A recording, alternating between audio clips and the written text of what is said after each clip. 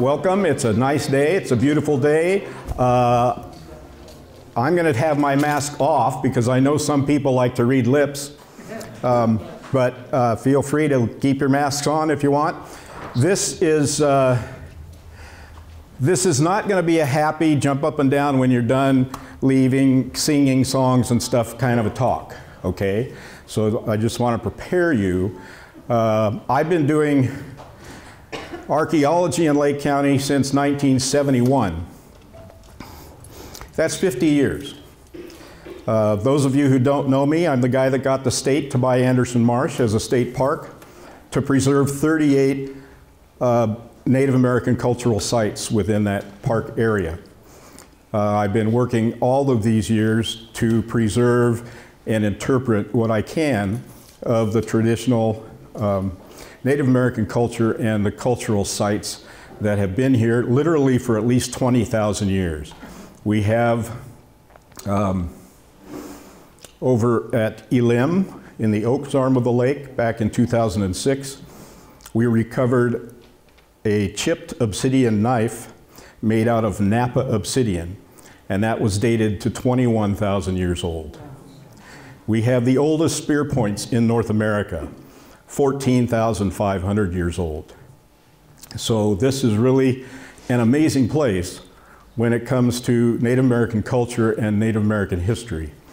What I'm going to talk about today is not a very good episode in history of the area. And I came about doing this research because I had spent several years working with the local tribes, the local people, getting to know the culture, and every time I came across something about the Bloody Island Massacre, it seemed like it was described this way, and then it was described that way, and it was described this way, and I wanted to find out for myself as much as I could about it, so that I would have a better understanding of the history that the Native American community had gone through, as well as the ranching community that was here. When I started digging through the published and unpublished references, it was like opening a can of worms. I discovered a massacre that happened years before the Bloody Island Massacre that most people aren't even aware of. I'll be talking about that. This talk, I'm going to start with the Kelsey brothers in Missouri and what they were doing back there, how they came out here, what was going on here at the time with the Native American culture, what was going on here at the time with the Mexicans. This was part of Mexico at the time, and bring us all the way up to the 1950s, actually. So I will be going off on tangents. I'll be talking for maybe an hour, maybe more. Just kind of depends. We can have questions at the end if you'd like. So, yeah. I'm an archaeologist. I like to deal with facts. If it's on the ground and in the ground, that's a fact. Anyway, I like to deal with facts. That's what scientists do. And when I read history, I always try to keep in mind that it's someone's story. It's not what actually happened. It's what somebody thinks happened, and they wrote down what their perspective was of what happened based on their own biases and their own background. So I like to use the word his story. So history is not what actually happened. Keep that in mind. History is his story of what happened. Don't forget her story. And yeah, okay, whatever. Herstory is not a word in the dictionary, but so in my 40 years of research, 50 now actually, I've never seen as many different versions of a story as what I'm about to show you during this talk. Don't kill the messenger, okay? I'm only repeating what others have written. This is a list of the references that I used. The ones that are in yellow are researchers' accounts of what happened. The ones in blue are pioneer accounts of what happened. The ones in white are Native American accounts of what happened. We're going to go through all of them. But we're going to start in Missouri and Kentucky. Sam and Susan Kelsey gave birth to Andrew Kelsey. In 1821, he had two brothers, Benjamin and Sam, and they moved to Missouri. David was born in the 1930s. Ben, Sam, Andrew Kelsey illegally were trying to secure preemption to land claims of their neighbors in Hoffman Bend, Missouri. Now, back in those days, there was this squatters' rights kind of legislation. If you squatted on somebody's land, after enough time, you could actually apply to get the patent for that land. That's what these guys were doing. People already had this land. They were going on their property, squatting, and then trying to get it away from them. Anyway, they were invited to leave, so they moved upriver. Sam Kelsey was indicted for assault with intent to kill by the state of Missouri. After defaulting on his first court date, he later appeared and moved to squash the indictment, and the court agreed. Andrew Kelsey and Charles Beale were sued for trying to secure preemptive land rights of their neighbors in Henry County, Missouri. So you see a pattern. Let me back that up. Ooh. Meanwhile, in Lake County, the 10 Native American communities and political centers around the lake were busy living as they had for several thousand years. Their shell bead, money economy, fowling, hunting, grain, and acorn processing were serving them well.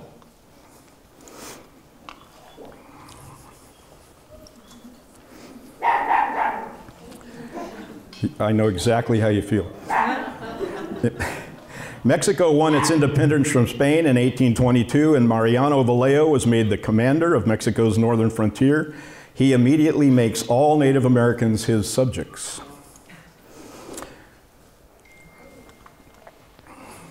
He was the commandant of the San Francisco Presidio and was told by the Mexican governor to move his garrison to Sonoma. Mariano and his brother Salvador moved to Sonoma, married sisters, befriended the Suisun Indians, and had them build La Casa Grande. 1834. 1839, Vallejo builds a log home and corral in Big Valley, just north of where Kelseyville is right now. He ran cattle in the valley with a Mexican mayordomo and 10 pomo vaqueros. The valley was soon overrun with Vallejo's cattle that mostly went wild. In 1842, George Simpson visits General Vallejo and describes his treatment of Indians. About 300 in number are badly clothed, badly lodged, and badly fed. They vegetate rather than live. Meanwhile, the Kelsey brothers have decided to move west. I guess they're getting kicked out of Missouri altogether. Ben, Samuel, David, and Andy Kelsey joined the Bidwell-Bartleson wagon train to California.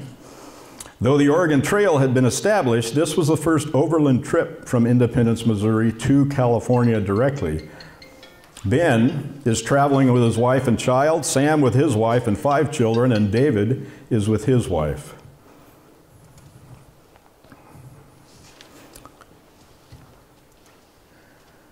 At Soda Springs, Sam and David Kelsey and their families leave the Bidwell-Bartleson group to head for Oregon on the Oregon Trail. Andy, Ben, and wife Nancy remain with Bidwell to California. At Owl Springs, Ben Kelsey must abandon his wagons as the oxen are too weak from lack of grass. If you've got oxen hauling wagons, you need grass. That's like a gas station every so many miles. But if you look in this photo, you can see there's no gas stations for quite a while. Owl Springs is where they left their wagons, and this was the trail from Owl Springs toward California.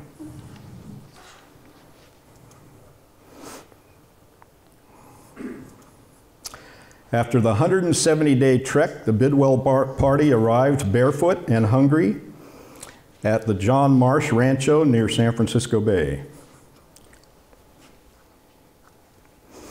Ben's wife, Nancy Kelsey, is the first woman to travel overland to California, and she is later credited with sewing the bear flag for the California Bear Revolt. She didn't actually sew it. It was actually sewed by one of her servants who was a sailor, and being a sailor, he knew how to sew sailcloth, but she's credited with having made the flag. This is where she's buried, in Cuyama Valley, Santa Barbara County. The group had to get passports. They were entering Mexico when they came to California, so they had to get passports from the Mexican government to remain. Initially, Mariano Vallejo refused, and 14 of them were jailed until John Marsh vouched for them. In December, the Kelseys traveled with Bidwell up the Sacramento River to Sutter's place. Sutter's treatment. James Clayman visits Sutter and writes in his diary, 600 to 800 Indians are in a complete state of slavery. He feeds them from 10 to 15 troughs, 3 to 4 feet long like so many pigs. They must eat with their hands. Did we learn that in 4th grade with John Sutter and learning? No, I didn't. Back to Vallejo. In 1843, Salvador Vallejo is become the general of the Mexican garrison at Sonoma. He's in need of a large labor force to harvest his wheat and barley crop. Like most Mexican landowners, Salvador believes that all Native Americans on his land belong to him, just like the cattle and the trees and the wildlife.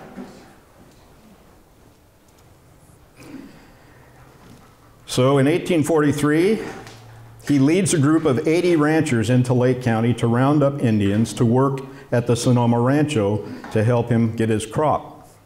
They trade with the Khoi on Indian Island at the south end of the lake. The Khoi chief joins them as an interpreter. The next day, they stop at Rattlesnake Island over in the Oaks to ask the Elim people to come with them to Sonoma. The Elim people were not interested. Finally, they visit the village of Camdot on Anderson Island, sometimes called Buckingham Island. And when the villagers refused to leave to go to Sonoma, they killed the chief and set the village dance house on fire with most of the villagers inside. This map actually shows their route.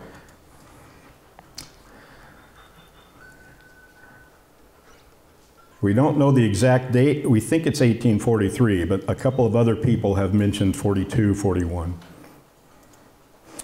This is actually from the diary of one of the fellows that was on this expedition. And I'm going to read right from it.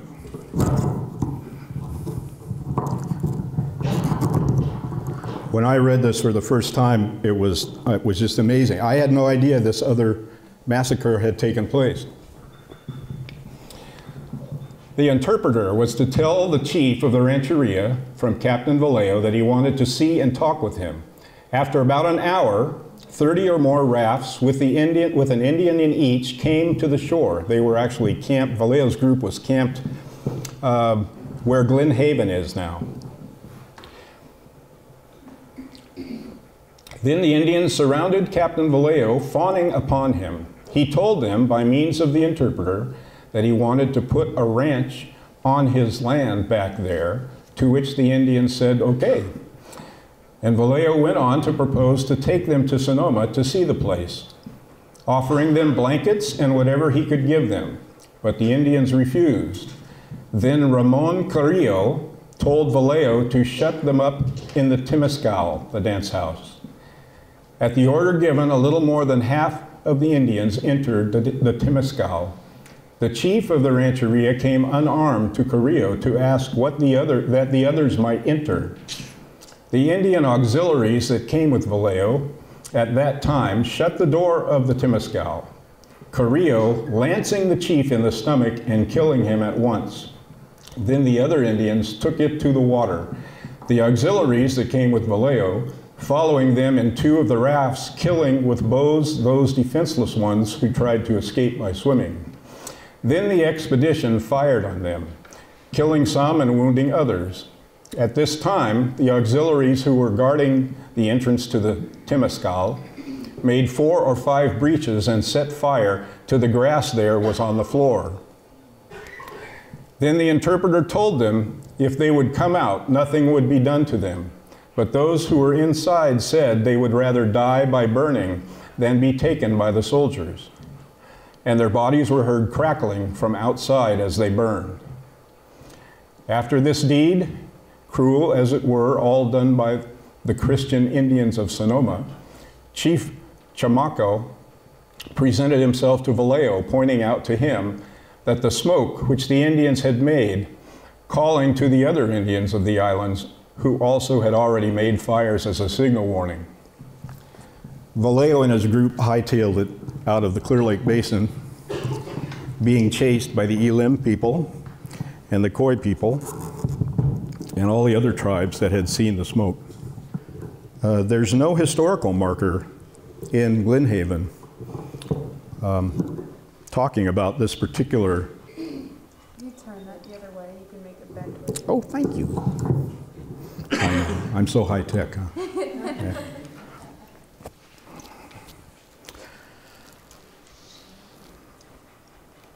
Well, the Kelsey brothers decide, here they are in California. They want to go to Oregon to see the rest of their family. So Andy, Ben, and Nancy travel to Oregon where they meet up with their brothers. They all return to California with a herd of cattle. David settles at French Camp. He gets smallpox and dies in 1845. The rest settle in the Napa Valley and become friends with Salvador Vallejo. Ben Kelsey builds a cabin about a mile south of the current location of Calistoga. The next year, Ben and his brothers joined John C. Fremont to take over Vallejo's Casa Grande home in Sonoma and declare California's independence from Mexico. After several hours of visiting and drinks, it's decided that the Vallejos should be taken as prisoners to Sutter's Fort, where they are treated like guests.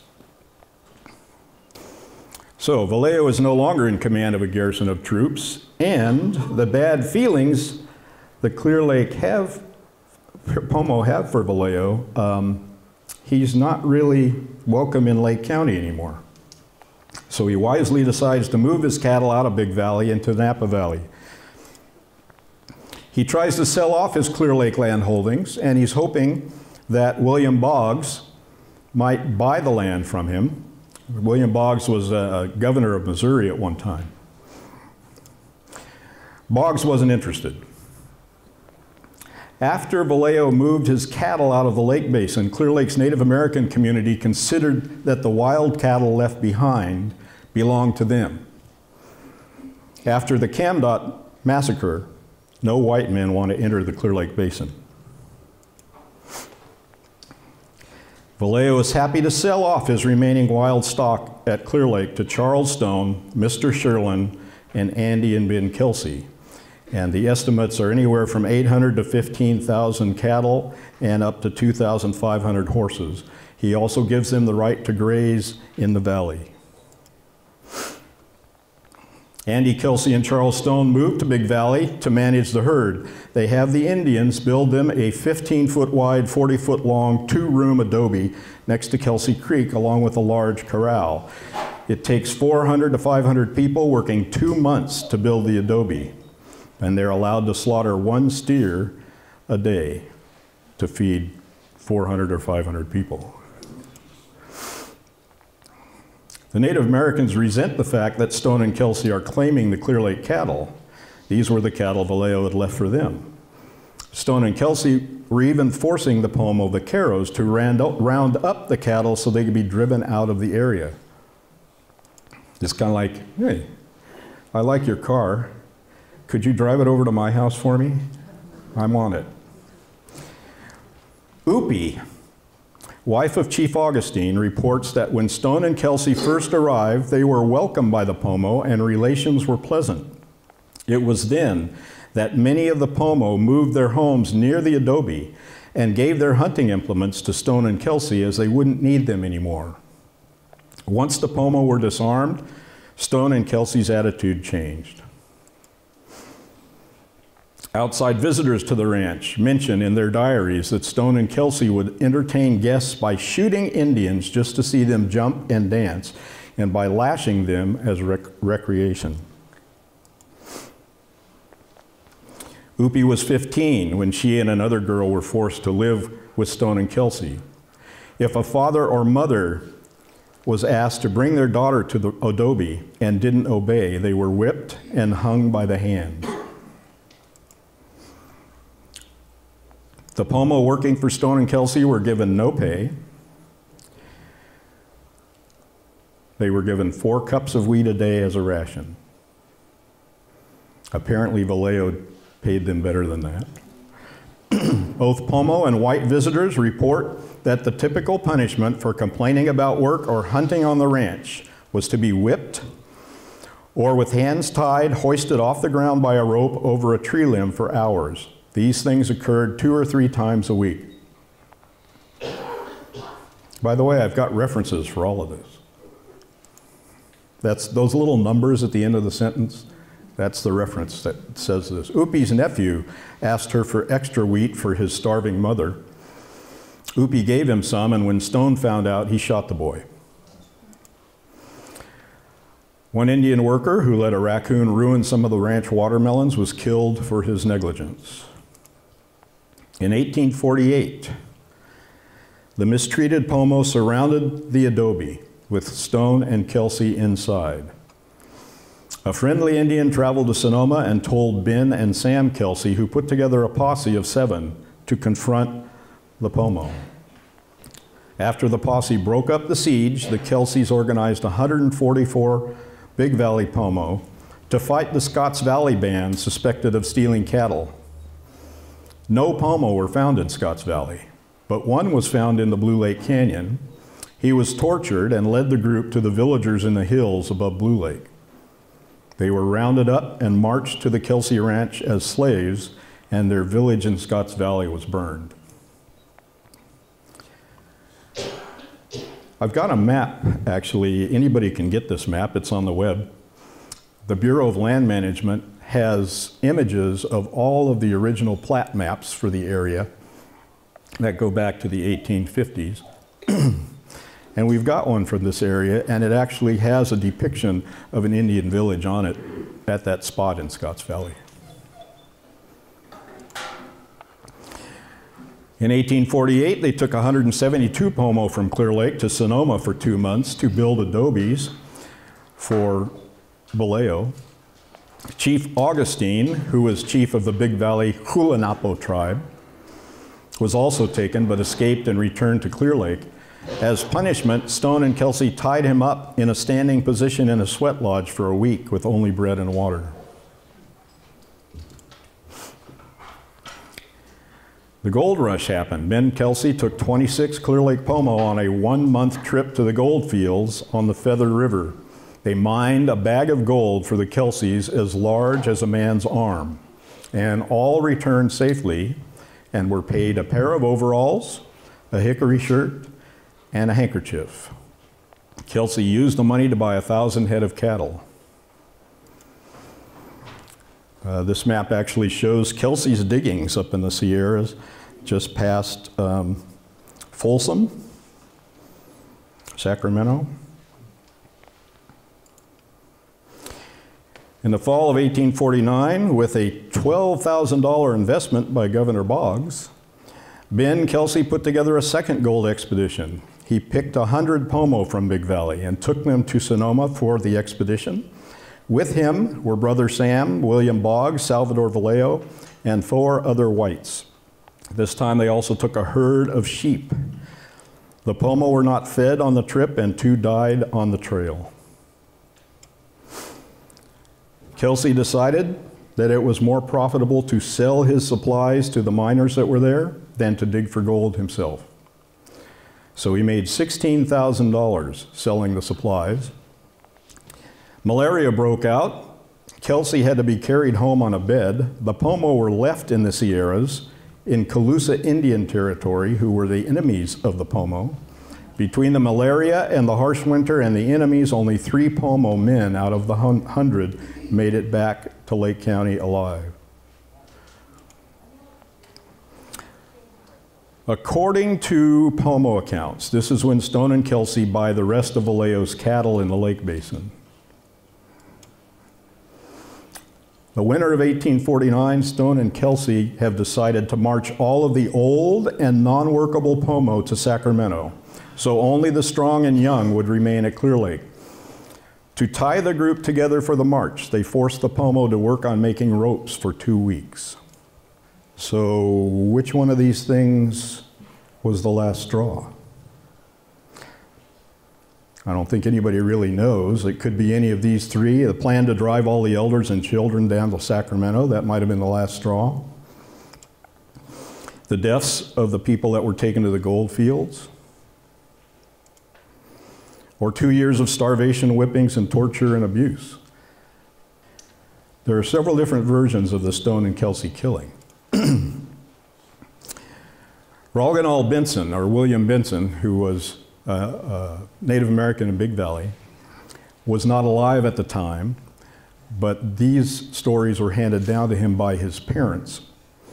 And he describes it this way. Some of the starving families hired Shasus and Shuk to obtain cattle for food. They borrowed Kelsey's horse and rounded up a few head. While trying to rope one of the steers, the cattle and horses got spooked and ran off. Back at Chase's house, the families that hired him recommended that they pay Stone and Kelsey 16,000 beads as payment for the missing horse. No one agreed. It is then suggested that they tell them the horses were stolen. No one agreed. Shuk and Chases suggest killing Stone and Kelsey. No one agrees. This description of what happened is very much goes along with traditional Pomo politics. If you've got an idea, or if the captain of a village has an idea and presents it to the community as something to do, basically community agreement is required before it happens. And that's what you see going on here. Chase's band is joined by Batus and Kranas. They tell the house servants to take all the weapons out of the house at night. The next morning, as usual, Stone brought a cast iron pot of coals out of the house to light the fire under the large servant's pot of wheat. 5 Pomo were waiting outside, and Okanas took Shuk's bow and shot Stone. Stone pulled out the arrow and ran for the house, swinging the cast iron pot, breaking one man's arm. Andrew Kelsey opened the door and was charged. He was stabbed twice in the back, broke loose, and ran for the creek. Chases shot Kelsey in the back with an arrow. Kelsey pulled it out, dove into the creek, and swam across. On the other side, Kelsey saw Julu, who he could trust. He asked Julu to save him, but Julu said, "It is too late to save you. I will also be killed." Julu and Big Jim had Kelsey by the arms, weak from blood loss. Big Jim said to Dapitao, his wife, "This is the man who killed your son. Here's your chance for revenge." He gave her a spear, and she stabbed Kelsey in the heart. Kelsey's body was left there for the coyotes. Meanwhile, back at the adobe, Chasis and Ornas followed Stone's blood trail up the stairs and found him dead in the loft.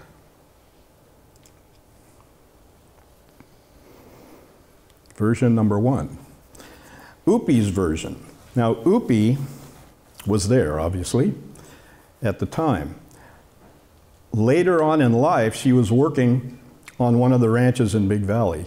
And this is her story as written down by the lady whose ranch she was working at. In preparation for the cattle drive out of the valley, Stone and Kelsey gave Pomo 2 steers for a feast and a dance. Upi and the other girl got permission to attend the dance, where they were instructed about the plan. That night, one held the guns out the door of the adobe while the other poured water in the barrels. The next morning, one girl waved a signal from the door of the eating house, and a group of Pomo rushed the building. Stone and Kelsey got out of the eating house, but one was knocked down and hit in the head with a rock. The other made it to the adobe, got a rifle, but it wouldn't fire. He was killed in the adobe. Both men were buried in the creek bank. So there's some similarities. There's some differences. Chief Augustine's version, Stone and Kelsey's guns were stolen the night before. The attack happened early in the morning. Through the window, Kelsey was shot in the back with an arrow. He ran out, crossed the creek, and an old Indian struck him in the head with a stone, killing him. Stone ran into a small building to hide. The Indians cut the door fastenings. Door fastenings in those days were just leather straps nailed to the wood. And Stone ran out, waving a large knife to get through the crowd. Someone stepped on his long-tailed coat, tripping him, and he was trampled and his throat cut with his own knife. Though he made it to the adobe, he died in the loft. The Indians buried Kelsey in the creek bank where he fell. Stone was buried near the house. When the soldiers came, they dug up both bodies and buried them together. If you read the 1881 history of Lake County, you get this version. While Stone and Kelsey were out with vaqueros tending cattle for a drive, Upi poured water in their guns. The next morning at breakfast, the Pomo charged the adobe and killed Kelsey with an arrow. Stone escaped into the loft, jumped out the upper window, and ran to the creek, hiding in a willow thicket. The whole ranch of Pomo searched, found him, and killed him by striking him in the head with a rock. Both men were buried in the sand of the creek bank.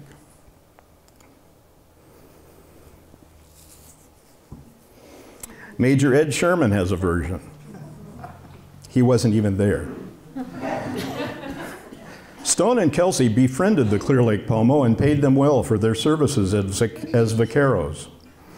The Pomo had ample food and ate at the same table after their employers were done. One morning in 1850, while eating breakfast, Prieto was the chief of the Habinapo, and George treacherously murdered Stone and Kelsey by shooting them with their own rifles. William and Mary Nobles have a version.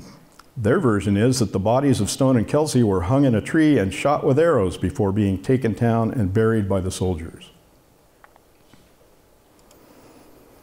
Okay, I'm an archaeologist. I like to do scientific analysis. So you have all of these different versions. So I went through all the versions and took out the things that seem to agree. Everyone seemed to agree it was a morning attack. Everyone, not everyone. Most people agree that Kelsey was shot with an arrow. Most people agree that Stone died in the loft. Some people agree that one was hit with a rock, that both were buried. And then things get a little dicey. We only have two accounts where the weapons were taken and the weapons were watered, and Kelsey was stabbed and Kelsey swam the creek.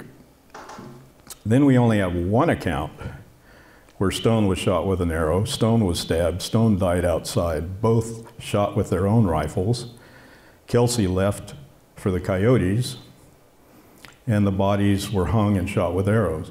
So as a scientist, I would say those ones that only have a single bar, a single line, I would take with a grain of salt. I mean, we're dealing with accounts that are secondhand, some of them third-hand, some of them by people who weren't even there.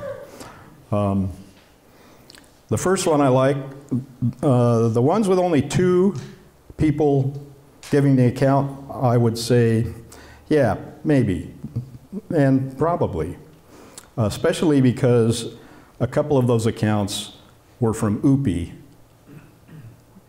the wife of the chief of the tribe, who was there in the house at the time.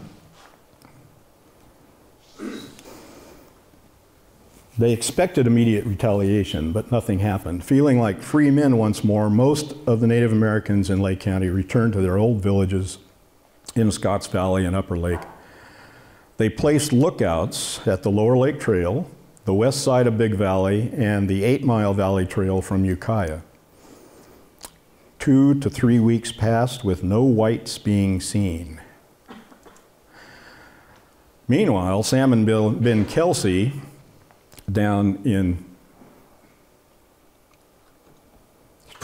the Napa Valley, called on the troops and then organized a group of armed settlers who rode off and murdered a large number of Indians in the lower part of the Napa Valley. They asked whites to separate their own Indian slaves from strange Indians, and the strange ones were then brutalized, shot, or burned to death by Kelsey and company. Another party of 40 to 50 armed settlers headed by Samuel Kelsey and a Mormon named Joseph Smith start near Yountville and burned and killed their way south, pausing long enough in Sonoma to announce that they would hunt and kill every Indian, male and female, found in the country. They became known as the Sonoma Raiders.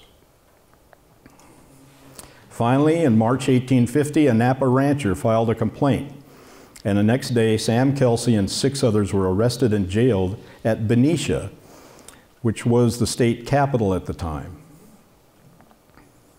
Several others were named but not charged, while a third group, including Ben Kelsey, was admitted to bail.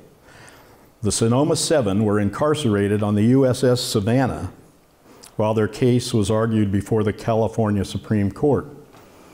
This was the very first case ever argued before the California Supreme Court. They had no jails. California was a brand new state. There was no legal system. There was no jails.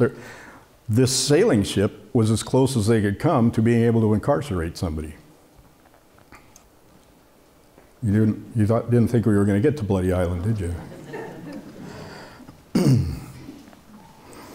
If you read the 1881 and 1914 county histories, this is how the Bloody Island massacre is described. General Smith ordered Lieutenant Stoneman to lead a company to punish the Clear Lake Pomo for the Stone and Kelsey deaths. On arriving, they found no Pomo in the area. They exhumed Stone and Kelsey's remains and reburied them together on Pinea Hill. So if you're leaving Lower Lake, if you're leaving Kelseyville and coming toward Lakeport, there's a little hill that you go over. Bell Hill Road goes off of that, when you're on Highway 29. Actually, Highway 29 was constructed right through Pinea Hill and right through where their grave was. They had been moved before then. Finally, at the north end of the lake, they discovered the Indians at a village of Badonapati on an island surrounded by Tule Marsh. From their shore location, Stoneman's rifles were out of range, so he sent to Benicia for reinforcements. Lieutenant Lyon led 2 more companies of reinforcements, obtained 2 whale boats loaded with supplies, strapped to wagon running gear, and 2 mountain howitzers. These were trailed to Lower Lake. By this time, many Napa residents had joined the group and all met at Anderson's Ranch west of Lower Lake. This is not the Anderson's Ranch, which is now the state park. That was much later. This Anderson's Ranch was further west along the lake shore. Part of the soldiers, cannon and whale boats headed up the lake. Stoneman led the mounted soldiers and volunteers around the west side of the lake. So they came up to Lower Lake, over to Anderson's Ranch, took the boats up the lake, and the other guys rode their horses around the side. Both groups met at Robinson Point, just south of the island, where the Pomo Pumps is. During the night, the volunteers and cannon were put in position north of the island. In the morning, a few shots, still falling short, attracted the attention of the villagers. Meanwhile, the boats with soldiers came up on the opposite side of the island. At the signal, the cannon blew canister shot into the village, sending Pomo running south over the island, where a line of soldiers rose up from the tules and dispensed a volley of musket fire. Canister shot are not balls, cannonballs. Canister shot are round discs with all kinds of metal shrapnel in between them that you shove down into the barrel. So when it shoots out, that canister of stuff just flies everywhere. It's just shrapnel flying everywhere. As many as could ran into the lake, waded through the Tule, and escaped into the hills. The soldiers killed women and children, even following them into the water, shooting, stabbing, and clubbing them with their guns and oars. When finished at the island village, the military traveled up to Potter Valley and then back through the Ukiah Valley, where they attacked another village, down the Russian River to Sonoma, Santa Rosa, and then to Benicia. The expedition had taken more than a month.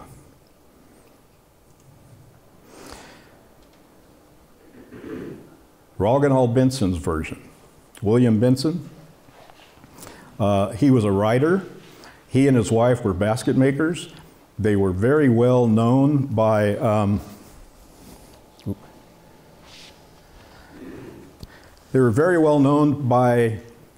the anthropologists at Berkeley at the time. There was a lady, a wealthy lady from Southern California, who would visit Lake County and hire William Benson as her guide to take her around the lake. She would actually take photographs. This is about 1906. She would buy baskets from him and his wife, and kept diaries of her travels through Lake County. I have a bunch of photographs of hers that were taken in 1906. Is that Grace Nicholson? Grace Nicholson, yeah. The lake watchers saw a boat coming around the point, Buckingham Point.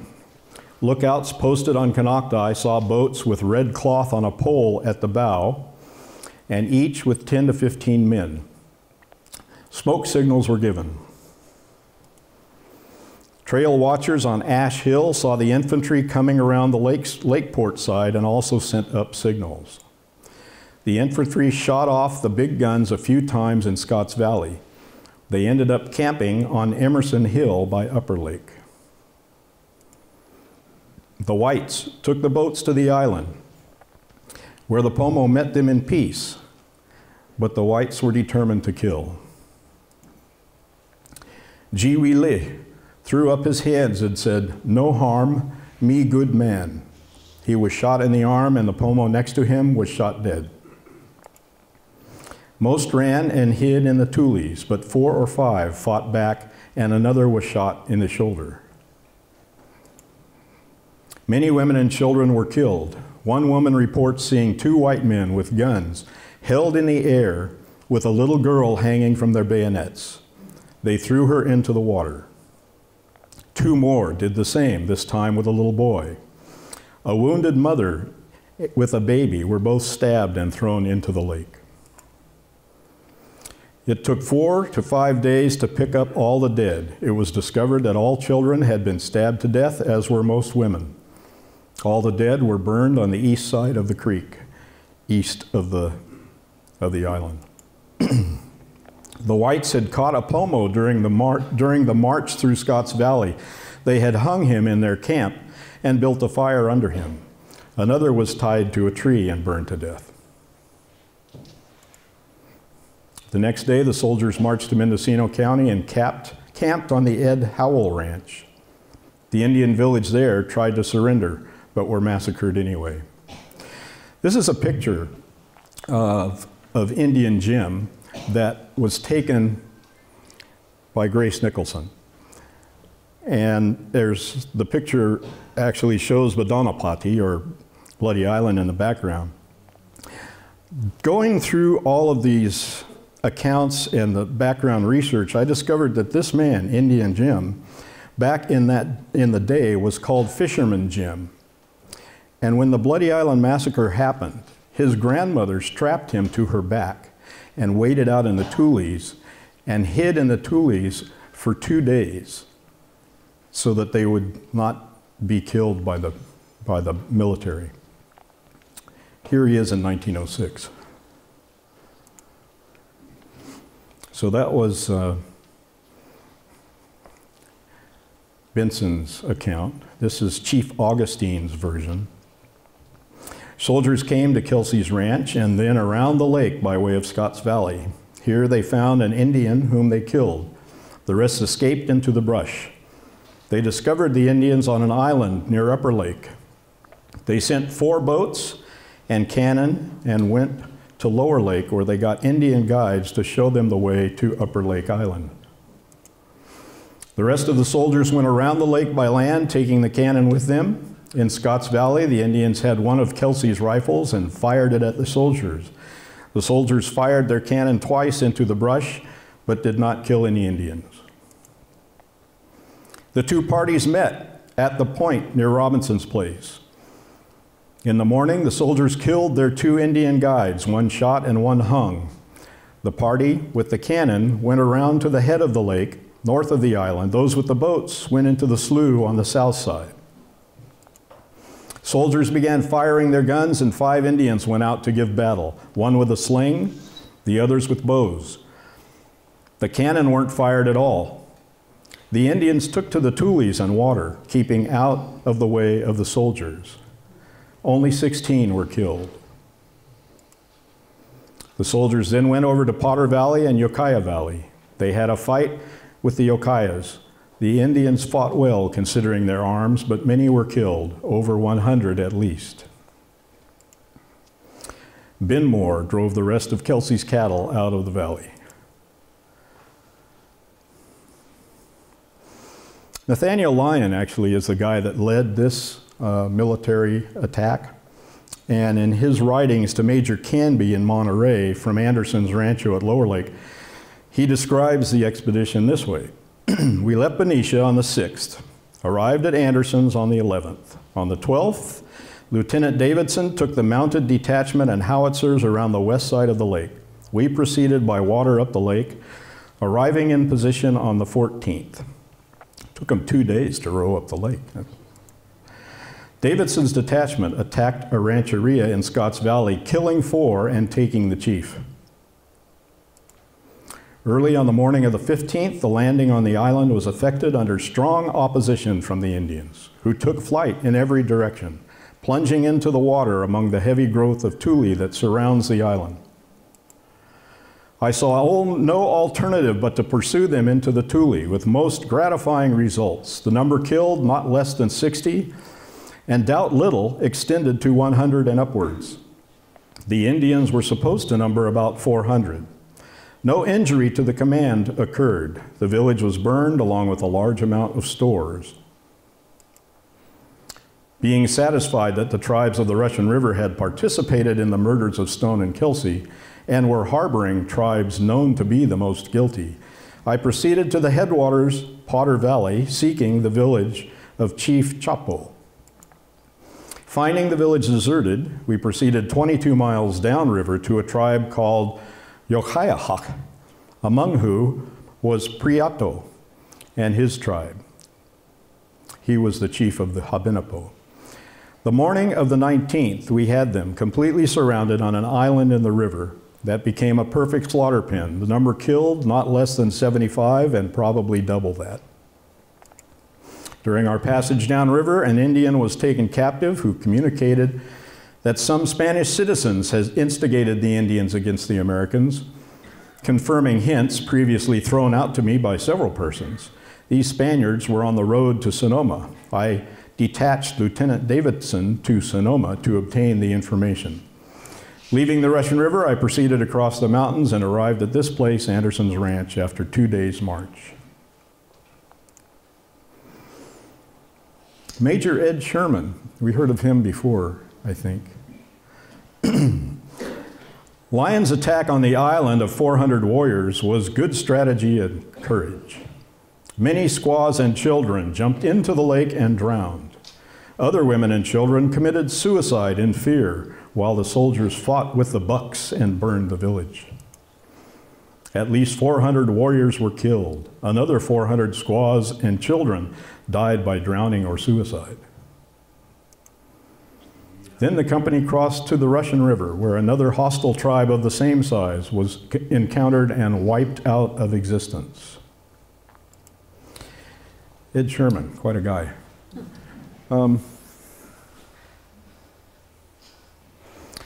Here's a graph of the Bloody Island Massacre based on those people that had comments.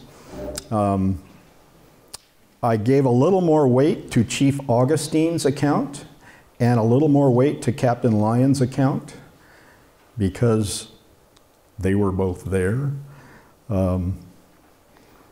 So villagers ran into the lake? Yeah, I think so. The Ukiah village fight absolutely happened. A lion came from Benicia, 2 boats and 2 cannons. They met at Anderson's. The cannon went with the mounted soldiers by land around the lake. Now, one of those guys says they went in the boats.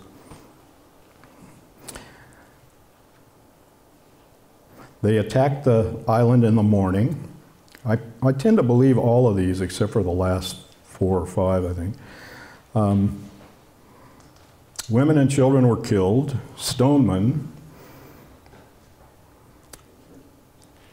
Let's see. Cannon were fired in Scotts Valley. They met at Robinson's. Soldiers killed Native American guides. Yep. The cannon and the volunteers north of the island and the boats from the south. Boats met strong opposition. Maybe, I don't know. The village was burned, probably was. They usually did that. Women and children committed suicide? I don't think so. The boats met in peace? Nah. So I think those last 3 are definitely out. And probably half of the ones that have 3 mentions are probably not true also. The ones on the left with the most mentions I think we can take as things that really happened. But, you know, that's how a scientist looks at this stuff.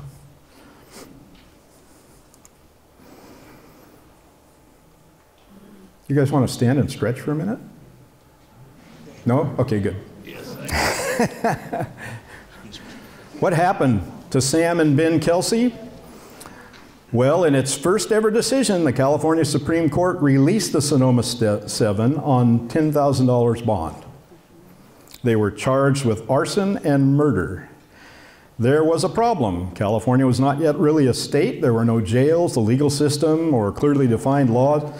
They were to appear in Sonoma District Court and stand trial for murder. But 2 days after their release, a news article appeared for Trinity Bay, the fast-sailing schooner Ryerson.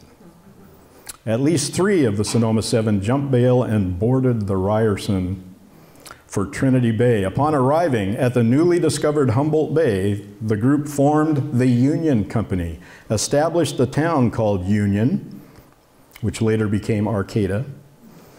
10 of the 33 members of the Union Company had been implicated in the Sonoma-Napa Indian attacks, including Joseph Smith and Sam Kelsey's father-in-law. They started claiming ownership of land up and down the east coast of Humboldt Bay. Same stuff they were doing in Missouri. Within a year of their arrival, they had murdered 7 Indians and burned 2 Wiyot villages. In 1850, Ben Kelsey sold the Clear Lake stock and received $13,000 down, but the buyer never paid the balance. Ben and his wife, Nancy, and Sam traveled to Humboldt Bay overland. On the trip, Ben killed a tribal chief. Though they had impressive holdings and built fancy homes on Humboldt Bay, both Sam and Ben defaulted on their loans and lost their Arcata land.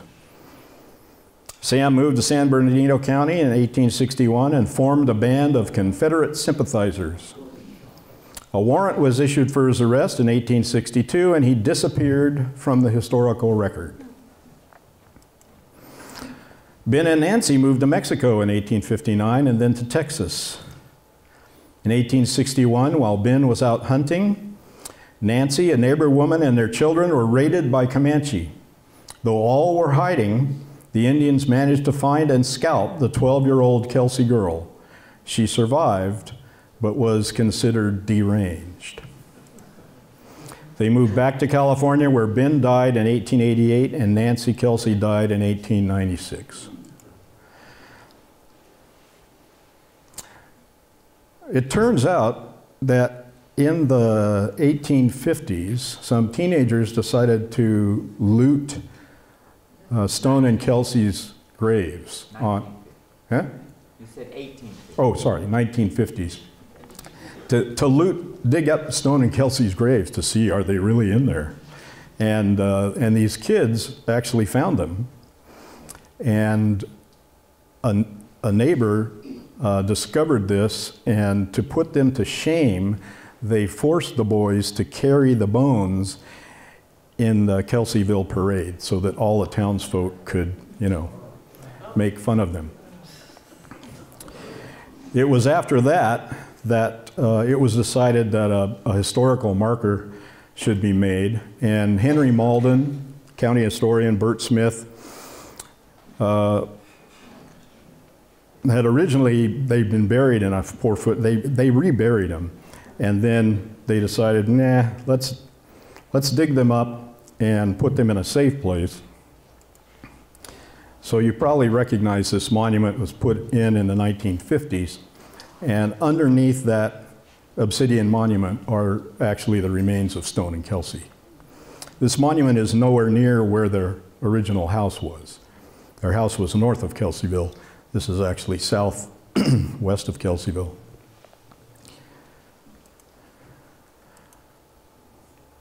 Bancroft writes, "The Kelseys were rough men, often in trouble with the law. Kelsey and Stone were men who could never use conciliatory methods with Injuns and such varmint, and they were both killed as they well deserved to be." That is all I could find. I'm sure there are other stories handed down through families, probably Native American families in the community, other than the ones that I have here. But this is all that's been published that I could find on these events in Lake County. How many of you had heard of the Camdot massacre? About 3 people in the back. Yeah. Well, I know you have. She wrote a book on the Native Americans of Lake County. Yeah, I mean, that was at least as atrocious as the Bloody Island massacre. You know, it's an amazing part of this county's history.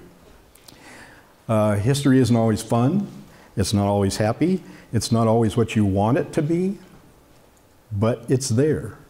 And it's something we need to all know about, I think, to be able to appreciate everyone's view of the world and everyone's place in the world, and just to be able to be accepting of our neighbors and friends. And it'd be nice if we had some eyewitnesses that we could interview, but we don't. You know, so this is the best we can do. There are a lot of similarities, but we'll never really know exactly what happened. Those people are all gone.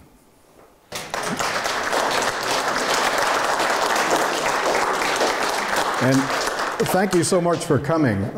By doing the work that I do with the tribes around the lake, over the years I have an amazing respect for the Pomo people of Lake County because of stuff like this and all the shit that's happened over the last 200 years. And yeah, still here, still practicing traditional ceremony, still having traditional lifeways, still being part of the community and a vibrant part of the community. And I think the more, well, we've got 2 supervisors now that are Native American, so yeah.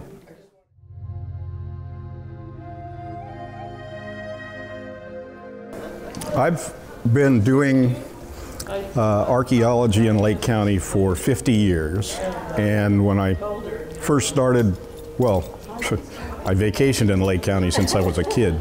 I learned how to swim in Blue Lake, actually. So when I first started doing archaeology here and getting to know the Native American culture, the Bloody Island Massacre was always something that would come up.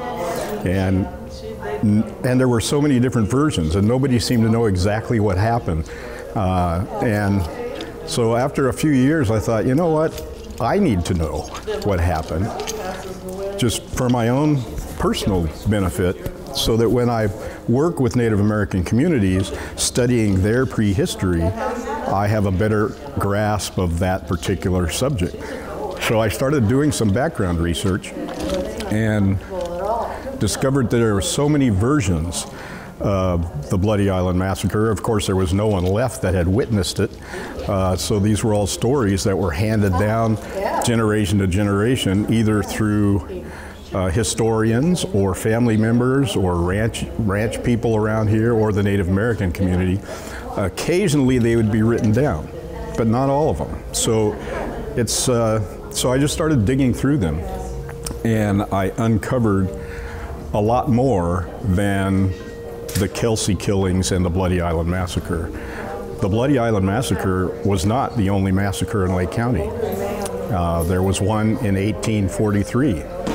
Salvador Vallejo came up and burned a village down with most of the villagers in the dance house. So that was it.